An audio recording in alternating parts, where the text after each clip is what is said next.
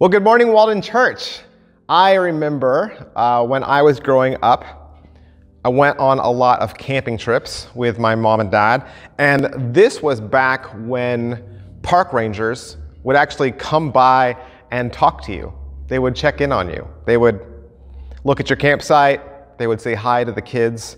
And on one particular trip, a park ranger gave my brother and I a book, and this is it.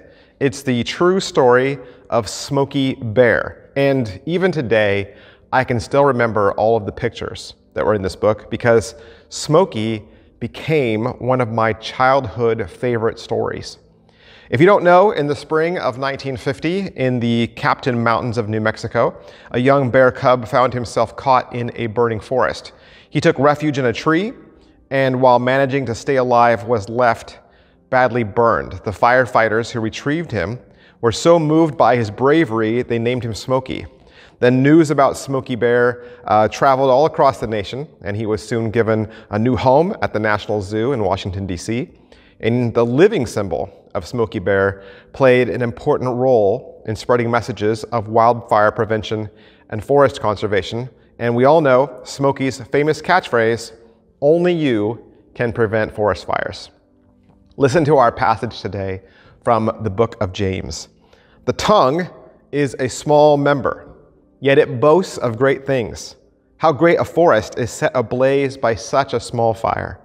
And the tongue is a fire of unrighteousness. The tongue is set among our members, staining the whole body, setting on fire the entire course of life, and set on fire by hell.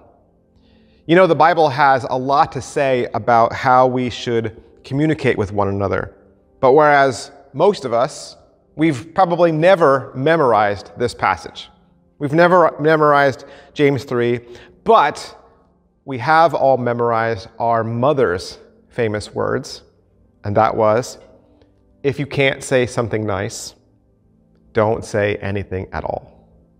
It's funny, really, because every single one of us knows those motherly words of wisdom, and yet so few of us live by it. Ephesians 4 says, "Let no corrupting talk come out of your mouths, but only such as good for building up as fits the occasion, that it may give grace to those who hear." Now, this might be the biggest change for many of us during this series on how we can live our best lives, because our culture has adopted this unethical standard that it's okay to cut people down, that it's okay to talk back, talk down, backstab, gossip, especially if they're not in the room. And it's gotten worse with the adage of the internet. According to one survey, cell phone owners aged 18 to 24 send 2,022 text messages a month on average. That's 67 texts on a daily basis. And they receive another 1,800 or so. That's a lot of words that get exchanged. But sadly today, people think the internet is a place where they can do things without consequence, because you can't catch what you can't see. The stranger you walk past on the street could be anyone. Could be good, could be bad. If you saw that person do something in real life and you disagreed with it, then you could take action. You could retaliate because you said, this is the person that did it. I witnessed it. But on the internet, we all have screen names. We have avatars. And some of us might not even have a picture at all. And it's because of this anonymity that we've adopted this attitude that we can blend into the rest of the cyber universe. That's why internet trolls do what they do.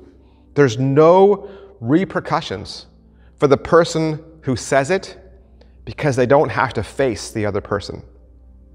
It's the cheater way of being rude, and they get away with it. And we learn this from TV. We do. We learn this from movies, or we even learn it from stand-up comics. It's funny to make fun of someone. There's always one person who ends up being the comedy relief in any show. Someone that we can all point the finger at, laugh at, and make fun of.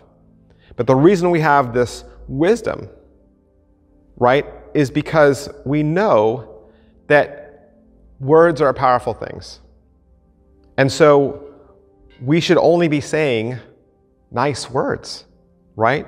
Our words should be kind, edifying. Our words should build other people up. Proverbs 22 says, reckless words pierce like a sword, but the tongue of the wise brings healing. Proverbs 18 says the tongue has the power of life and death, and those who love it will eat its fruit. See, the wisdom of the Proverbs say that there is fruit in our words. In other words, life, right? Healing in our words. But the opposite side of that is they also contain death. When Paul writes in Ephesians, let no corrupting talk come out of your mouths, but only such as good for building up as fits the occasion, that it may give grace to those who hear. Paul writes these words. He uses this phrase, corrupting talk or unwholesome talk. It's the Greek word sapros. Sapros means it's rotting. Sapros means it's decaying.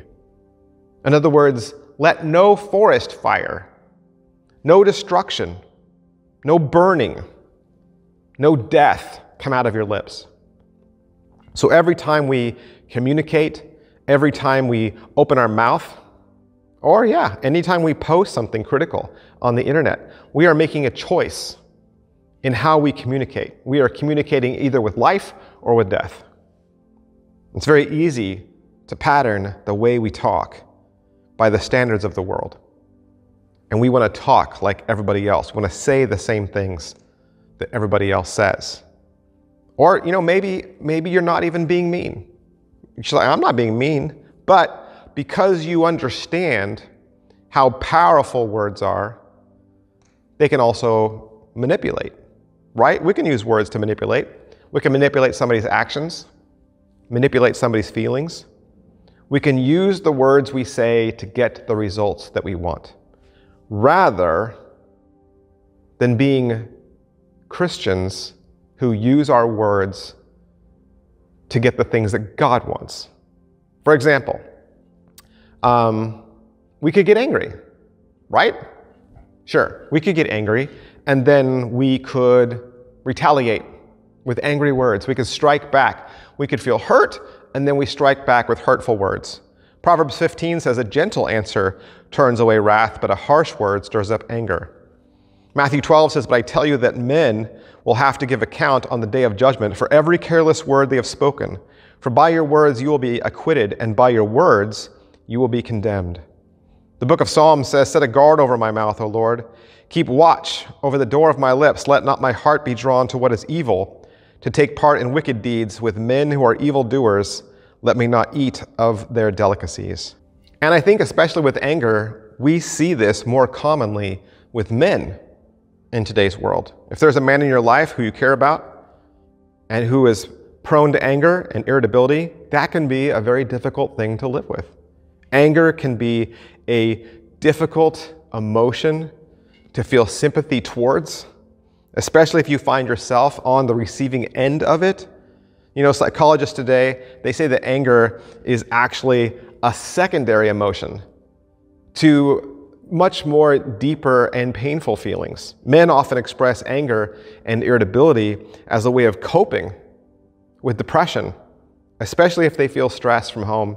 A lot of men struggle with persistent and strong feelings of anger because it's too emasculating to show the emotion that really is lying underneath that. There's an old church story about a preacher who felt the calling to step down from the pulpit and to make room for a new, younger preacher. And at his farewell dinner, he tried to encourage everyone, and especially the founding members of the church who looked so sad. And there was one particular member who was actually crying. And so the pastor felt sympathy, and he went over and he says, hey, don't be sad. The next preacher might even be better than me. And the sad church member shook her head and said, no, I don't believe it, because that's what everybody said when you came. On June 18th, 1956, a freak accident happened on the lake in New York. A speeding motorboat bounced on a wave and shot out 2 passengers, a 50-year-old man and a little girl. And to keep her from drowning, the man held her head above the water while the boat circled back. They rescued the girl, but the man sank and drowned. That's how Dawson Trotman died. He was the founding member of the Navigators, which is an international discipleship ministry. According to a quote in Time magazine, he lived to save others. His death was just the way he would have planned it. And at his funeral, Billy Graham said that he died just the way he lived, always lifting someone up. What a legacy. To be known as someone who lifted others up, someone who was always encouraging others. It has taken me all my life to learn that even one good word from me, some encouragement from me, can literally inspire, literally help people. You know, there was a study done using children and the effects that encouragement had on them. You had a whole team of psychologists hooking up wires and sensors to children, and they would either use encouraging words and gestures or discouraging words and gestures. And what the study showed was when the children were encouraged, their physical energy would increase. But when they were discouraged, their energy level would drop drastically. But you don't need to be a psychologist in a research group to know that. We all need encouragement. We all like to receive encouragement, don't we? And when we receive encouragement, we feel that other people care about us. We should be encouraged then to encourage. My prayer is that through this message, God is going to inspire you to shift from burning to building, from tearing down to lifting up, from hurtful words to helpful words. And we read some passages already out of the book of James. I want to read a couple more. And in our first point, we understand that our tongue is small, but it has a huge impact, right? Our tongue is small, but it has a huge impact. That's a very simple way of saying the power of our words is disproportionate to the comparative size of our tongue. James chapter 3 says, "Not many of you should become teachers, my brothers, for you know that we who teach will be judged with greater strictness. For we all stumble in many ways. And if anyone does not stumble in what he says, he is a perfect man, able also to bridle his whole body. If we put bits into the mouths of horses so that they obey us, we guide their whole bodies as well. Look at the ships also. Though they are so large and are driven by strong winds, they are guided by a very small rudder, wherever the will of the pilot directs. So also the tongue is a small member, yet it boasts of great things." You know, back then in the Greco-Roman world, they actually did have very large sea vessels. They did. Paul records being aboard a boat, a grain ship, that carried 276 passengers plus cargo.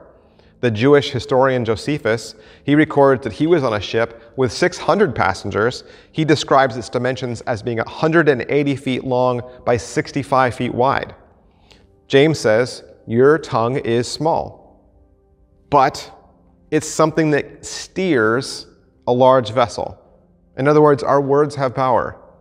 The meanings of our words crystallize perceptions, shape our beliefs, drive our behavior, and ultimately create our world.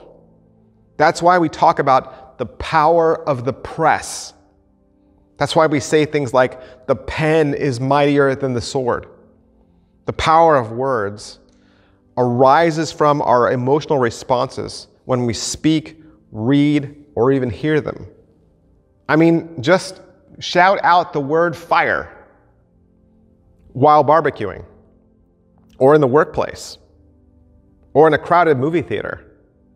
You're going to get 3 completely different emotional and energetic responses.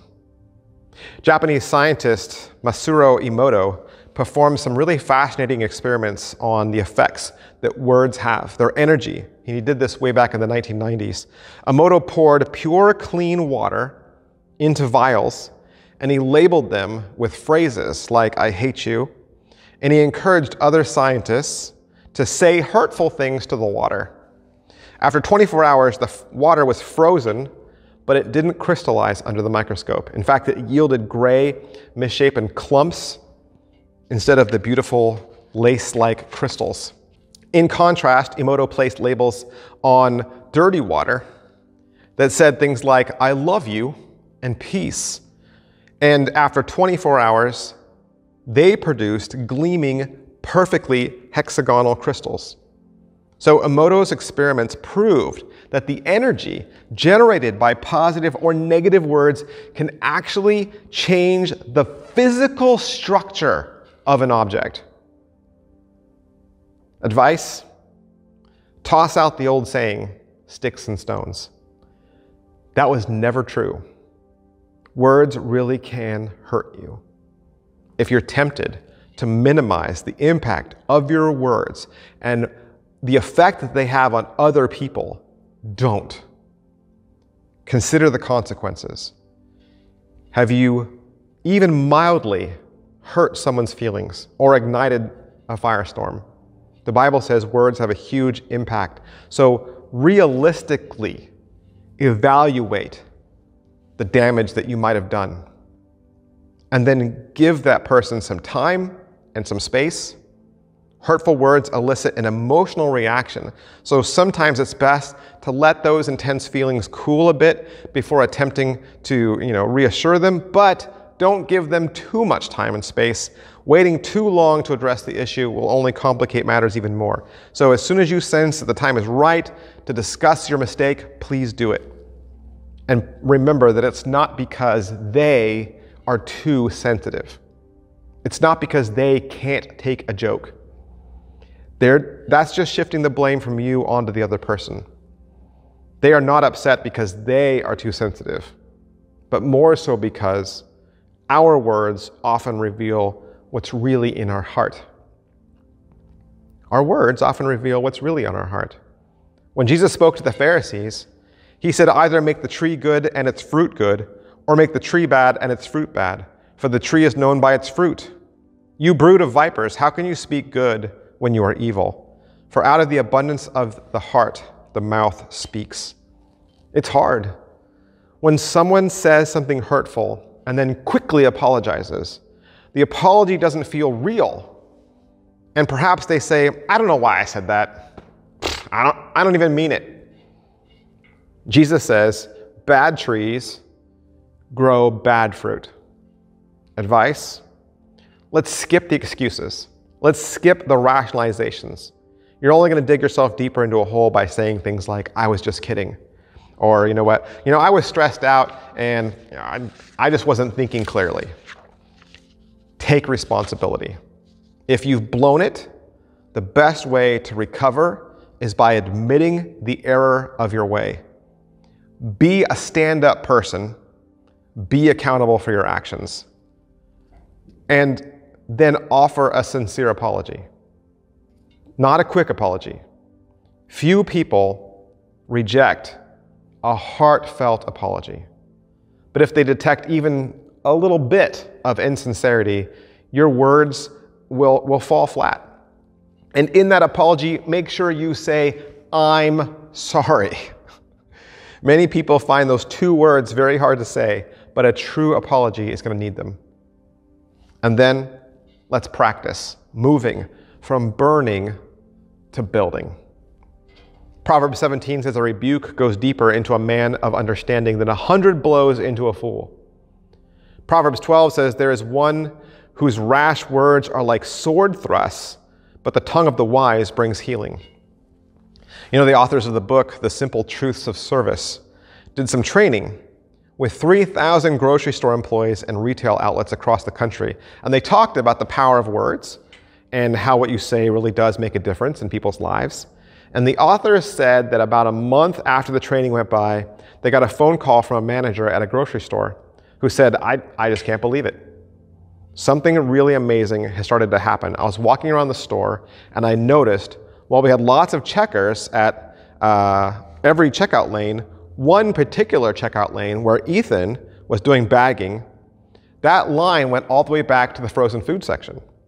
He said, I would tell people over the intercom and I would announce that other lines were open. We would walk up and down the long line and tell them they could go to other lines. And people would just look at us and say, no, we're going to wait because we want to hear Ethan's encouraging word for the day.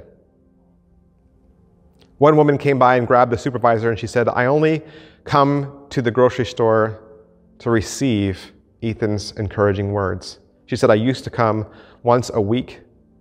And she goes, now I come almost every day. Ethan, of course, was at that training.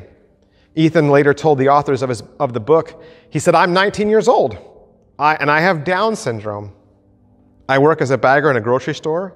He said, and I went back to the store after the conference, and I just didn't know how to apply your statements. He said, I liked the talk, but I just didn't know what to do with it.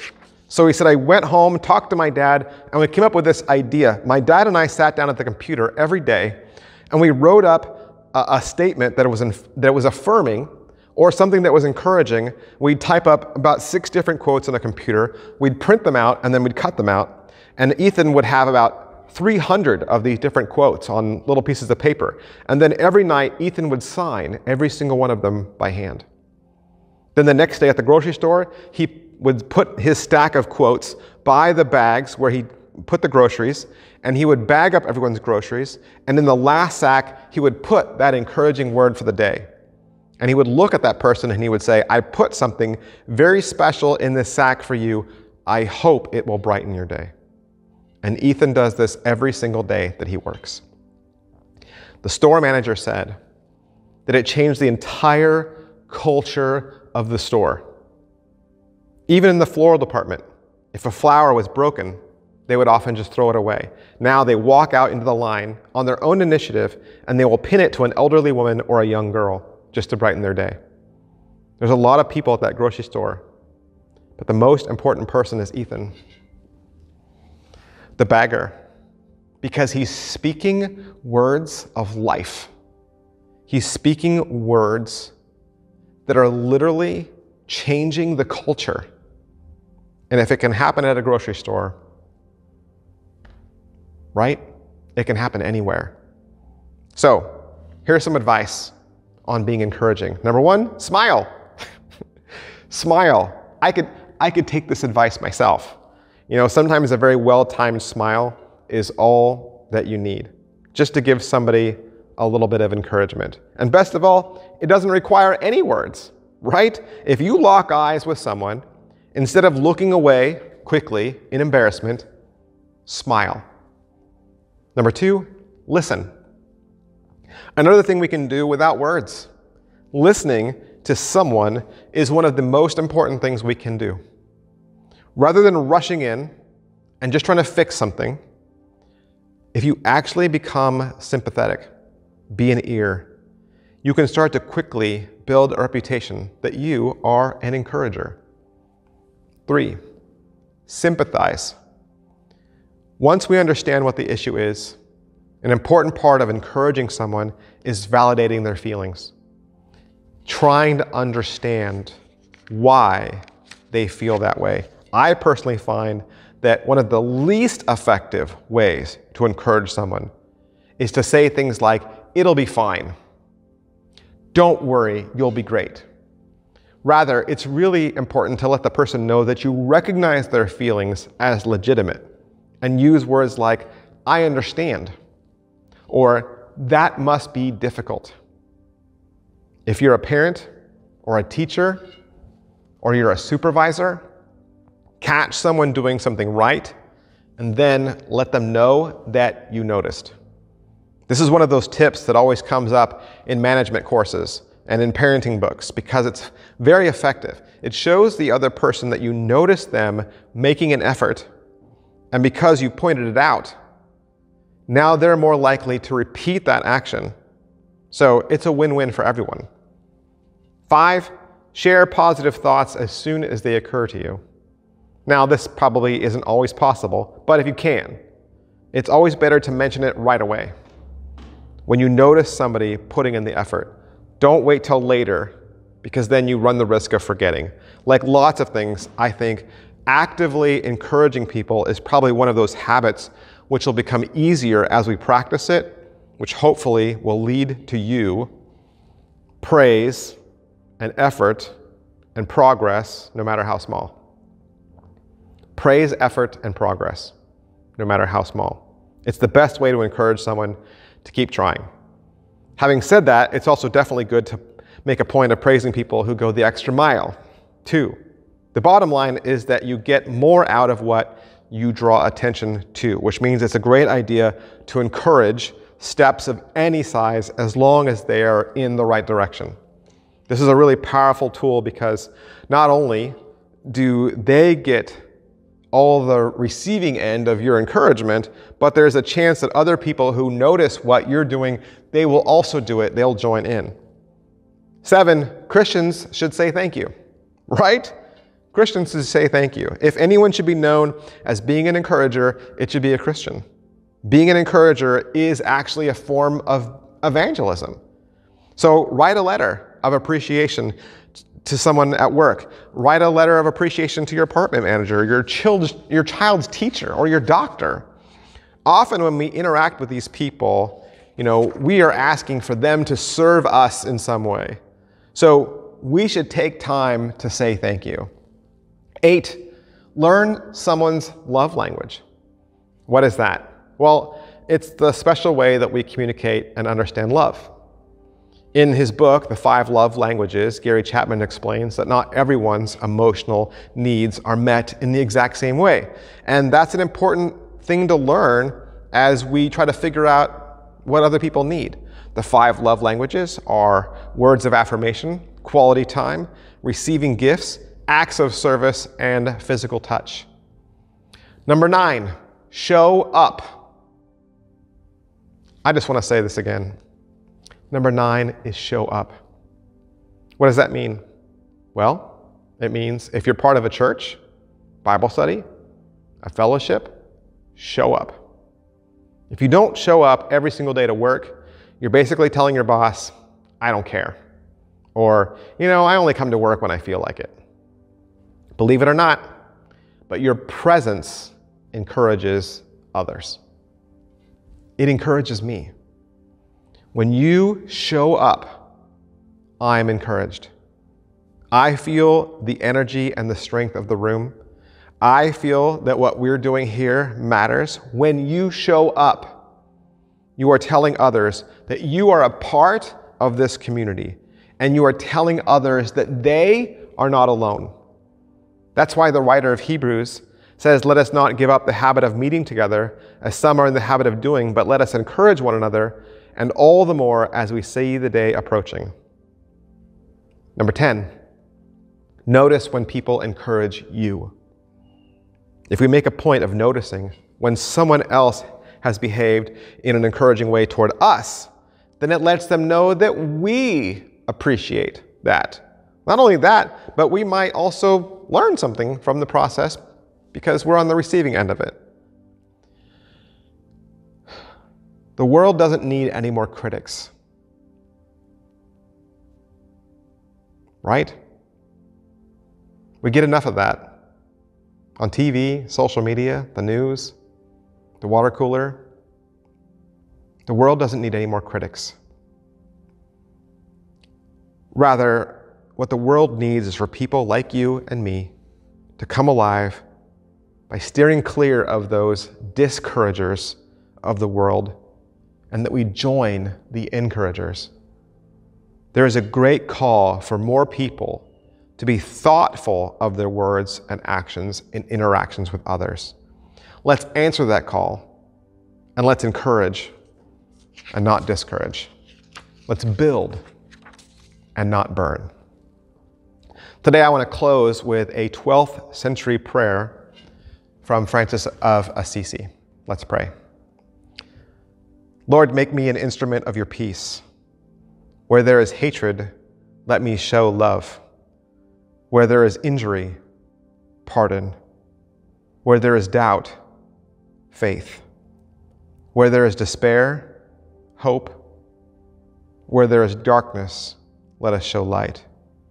And where there is sadness, let us show joy. Grant that I may not so much seek to be consoled as to console, to be understood as to understand, to be loved as to love. For it is in giving that we receive. It is in pardoning that we are pardoned. And it is in dying to ourselves that we are born to eternal life. Amen. Thank you so much for watching and being here with us this morning. We're so glad to have you. Of course, we also want to remind you that we are here, we are open, we are receptive. We would love to have you here in our services. We have 2 services every Sunday, one at 9:30, which is our traditional service, and we have a choir, we sing standards, we sing hymns, and then we have a service at 11 o'clock with a worship team. We sing more contemporary songs.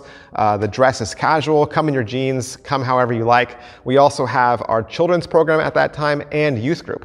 We also have youth group during the week. So every single Wednesday at 6 o'clock, we have a youth group that meets in the rear building. You can send your kids over on their skateboard or their bike, or they can walk over. We'll even feed them dinner, and we'll send them home to you in about an hour and a half. We love you guys. We want to be the church where you live. I'll see you next time. Bye.